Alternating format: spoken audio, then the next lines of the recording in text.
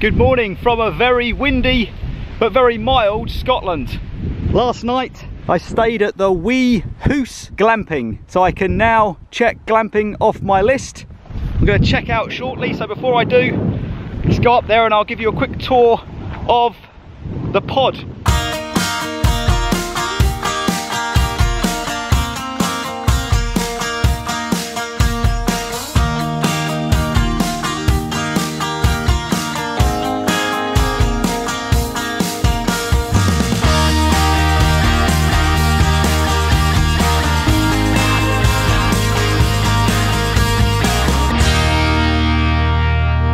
There's an honesty shop in there, and also I think this caravan is the office. There we go. It's what I had to do last night when I arrived. Had to call the number there, and the owner came around and let me into my pod, which is this one right here. When we wake, hear the birds and see the sun. Side by side our fears are done. Oh, the good times just begun. Oh, we know what we have, let's hold on tight. Found what we're looking for in life.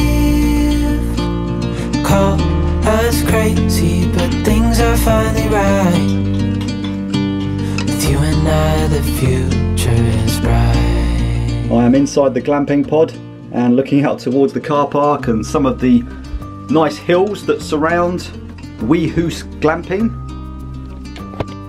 So, if I'm honest, I didn't stay here because of the glamping. I stayed here because it was the cheapest accommodation I could find in the area, and it still cost £65 a night, so pretty expensive. But considering the rest of the properties in the area, Tongue and Bettyhill and some of the others more inland, were costing like £90+, I thought this was a good deal. So I booked it during lockdown, took a chance, and it has paid off. So let me give you a quick tour of the glamping pod. So all the modern comms here, it's all safety related, fire action notices and fire extinguishers. It comes with a microwave, a fridge. There we go. Had some breakfast, so the milk has gone. It's got some bread in there, some juice, even some bacon down there that I pre-ordered. The guy that owns it, nice guy, he left it in there for me. Over here, little table, excuse the mess, but that's kind of like a little dining table. There's my luggage. All of that, would you believe it, all of that will fit into this blue case when I travel home, because EasyJet only allow one case, so all of that will have to fit in. But yeah, I've got my coat ready for the day. I've got a few bits and pieces on charge there. Nice comfortable bed last night. You can see by the way that the whole pod, as you may have seen from the outside, the roof arches over completely. It goes right the way down. But yeah, bed very comfortable. Incredible view out here. I didn't see any of it last night because I arrived in the dark, but there's some fields with some horses in. The guy that owns the pods, he actually said that you can go walking on his land. He owns acres and acres of land, as long as you don't disturb the wildlife and the horses and the chickens and all of that, I think. In here is the little shower room. So a little sink, shower at the end there. My goodness, that was tight in there last night when I had a shower. But all good. Decent shower, hot water. The toilet is, I think they call it a macerator system. So if I flush it, you can hear that noise. That's the macerator working. There we go. This is the kitchen area. You've got a camping stove that is pretty easy to light actually. There we go, just ignite it in that respect. And the fuel lock is currently, I'll turn that off because I haven't got any water in there at the moment, but the fuel lock is currently, I think, off, and then I think you should push it up to unlock, I guess, but it seems to work on fuel lock, so I don't know whether it's the other way around. Sink, soap, you've got condiments up here, coffee, tea bags, sugar, sources, plenty of plugs to charge your bits and pieces. I'm charging my battery pack at the moment. Down here there are loads of extra bits that you might want. Toaster, I didn't see that earlier. Cups, saucers, teapots, some cereals down there. The guy owns chickens, so he left 2 free-range eggs in there for me, but I've only had cereal this morning, so didn't need them. I am going to split today into 2 videos, I think, otherwise it just becomes so long. This video I'm going to be driving some of these crazy Scottish roads, and here in the Highlands a lot of these roads are just single track with passing places. I've got to drive for about an hour today to get to my first destination, but along the road I'm going to be hopefully seeing lochs, brocks, and eventually ending up in the town of Tongue, and I'm not sure if that's where the video will end. But in a separate video today I'm going to be climbing to the summit of Scotland's most northerly Munro. So if you're interested in hiking up the mountains here in Scotland, here in the Highlands, then join me for that one. It's going to be a good adventure, I think. But right now it is starting to rain again. I am going to just pack up the last bits of my belongings and then head off on the road. Stick with me and let's see what's out there. I made a moment.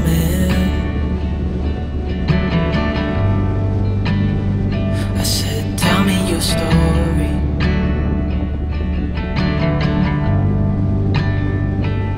He took out a notepad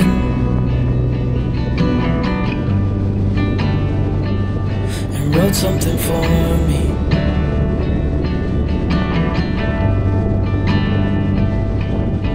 Then he kept walking on down the road,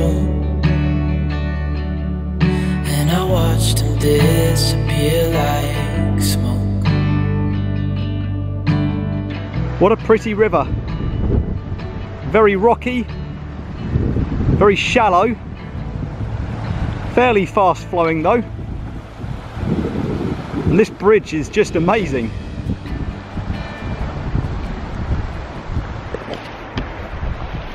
So there is a sign here that says that the bridge is for use of fishermen only.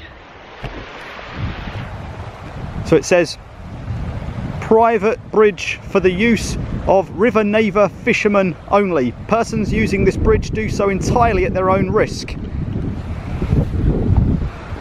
Let's go and have a look. Oh man. Oh look, that one's broken. Look. Oh goodness. You don't want to be putting your weight there. Oh, that's it.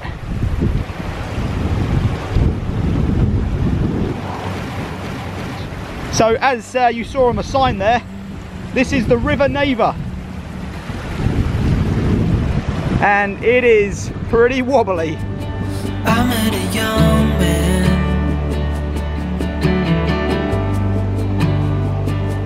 searching for glory. Wow, look at that. Welcome to Scotland. I took out a notepad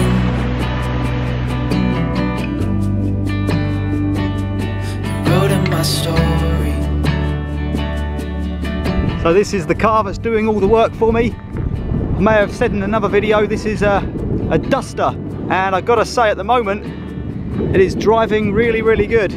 So in case you're wondering, it's a bit windy here, so excuse the wind. In case you're wondering what that is, that's a GoPro Hero 8 Black. I bought it just before I came on this trip. £279 on the GoPro website. That includes a free memory card, and I bought it because the quality is much better than my 5 that's about 3 or 4 years old now, and I was figuring that if it rains a lot up here I'd have to switch to the GoPro to record a lot of my trip. This is a little safety mechanism that I created myself. I bought some little straps and connected them together. Hopefully it doesn't fall off, and if it does I've got the bungees on there that will catch it. But that is my setup for this trip. I said, son, when you grow up you'll be fine. I know you've got questions on your mind. Life is gonna happen one way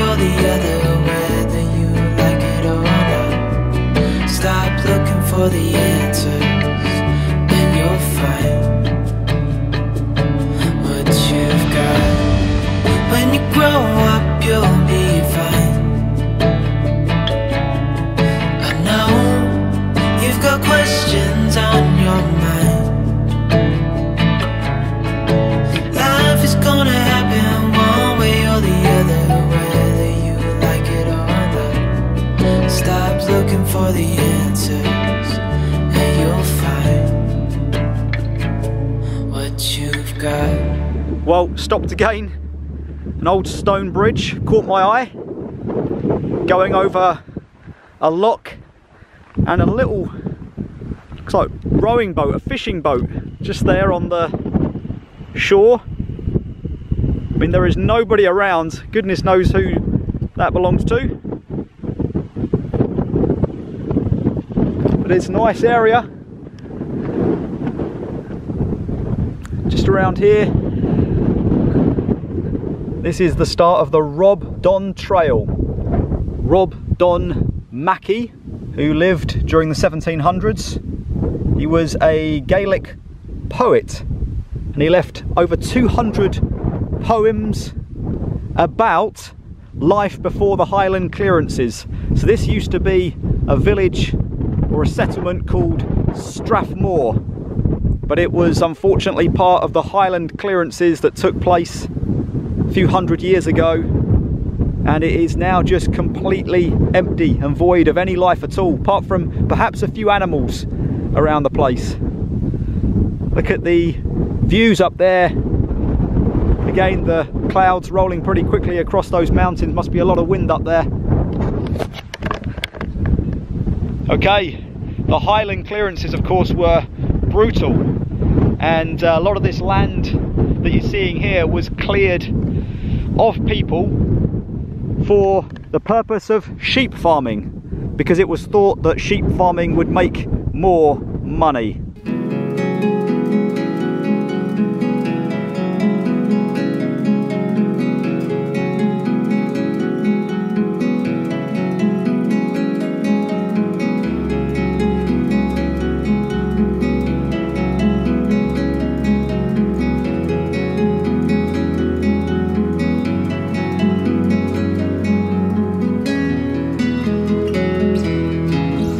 This is definitely one of the most challenging roads that I've driven here in Scotland so far.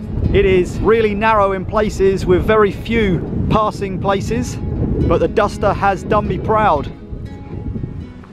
So I have arrived at Dundonegall. This is a broch. It's kind of an Iron Age building made of stone that dates back around about 2,000 plus years old. It is in ruins now. Most of it has collapsed. If you travel back a couple of thousand years, it would have looked like the cooling tower of a power station. So that kind of look. And it was built right here on the Strathmore River, I think this is. You can see just below me. And nobody knows for sure what they were actually built for. Two theories. One was defensive purposes, military purposes, and the other was as a kind of residential building to show off and demonstrate somebody's wealth or a family's wealth and prestige. Some people, some historians believe that both could be true. There's the beautiful river here as it kinks round the corner, and what a view from the broch. It's my first Scottish broch. Okay, right, well, just up there, just up the road, you can see the road continues, this narrow winding road. Up there is Ben Hope, Scotland's most northerly Munro. And if you want to join me in hiking to the top, looks like there is cloud covering just at the summit at the moment, but hopefully it will clear when I get up there. It is about a 5-mile round trip to walk. It's going to take about 5-6 hours at least to get to the top and down again, but I'm going to give it a go. I'm going to try and get up there. So if you want to join me on that incredible journey, then check out my next video. I'm not going to include it on this one. Got to say, I'm very impressed. It is magical, the views around here. Incredible landscape. Right, let's hit that road. The NC500 awaits.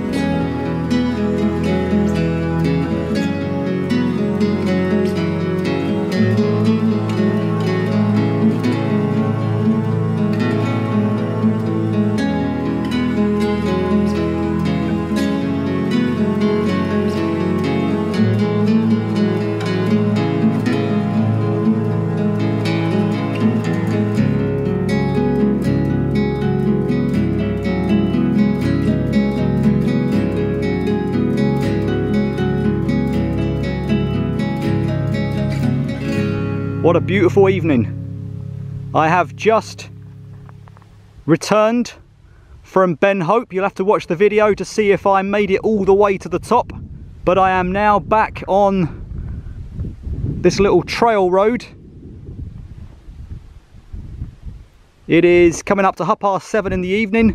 When I got down from Ben Hope, suddenly I went to get in the car and I was talking to some people who were in the next van. I think they were setting up for the night. And suddenly all of these midges just came from nowhere. And I jumped into the car and some made it into the car with me. So I was trying to fend them off for quite a while. This landscape is just awesome. I think up there is Ben Hope. You can see I'm still driving along this little winding narrow road. I'm passing by this enormous loch. And this loch is called Loch Hope. And I think there is also a town of Hope around here somewhere.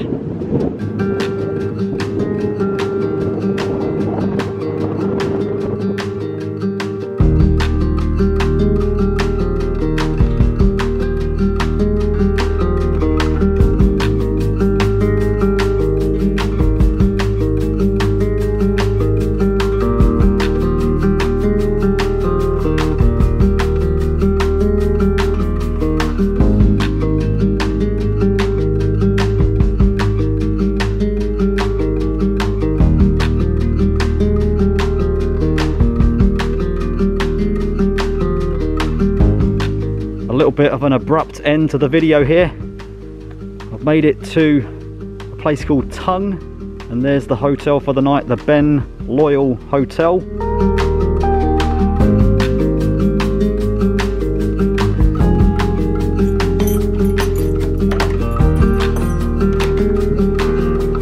What a day.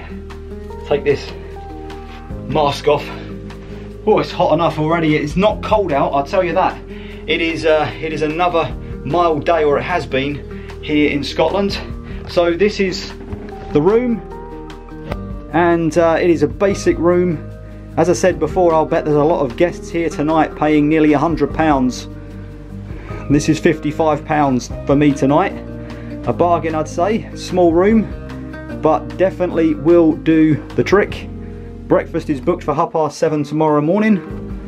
A little bit of storage space there. There's a kettle up there with a cup,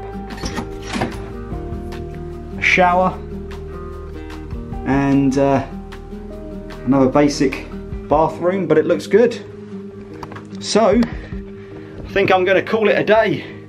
Thanks for watching today's video. Tomorrow is going to be another good one, I can just feel it. I am going to be driving to Loch Naver via Dunnes. I'll also be hiking to Scotland's most remote beach, so that should be good. Looking forward to that. But I've got some snacks in my bag. I'm gonna have them, have a shower, and then crash because I am exhausted. Thanks very much for watching the video, and I will see you tomorrow for more epic adventures along the NC500. Good night.